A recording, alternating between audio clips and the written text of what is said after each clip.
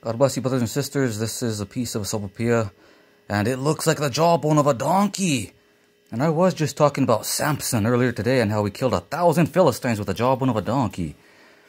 Speaking of that with two other people, and good God Almighty, look what got formed. And I didn't form it like that on purpose at all.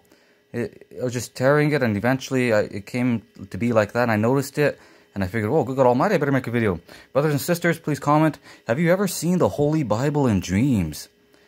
And have you noticed other books that our canonized Bible, for some reason, doesn't have? Yet we have what's necessary for salvation. Because I have seen the Holy Bible in dreams multiple times. And there are other books. I saw the Holy Bible last night. Psalms, the book of Isaiah was there. The book of Amos. There were some other books. I think one was called Pamphylia.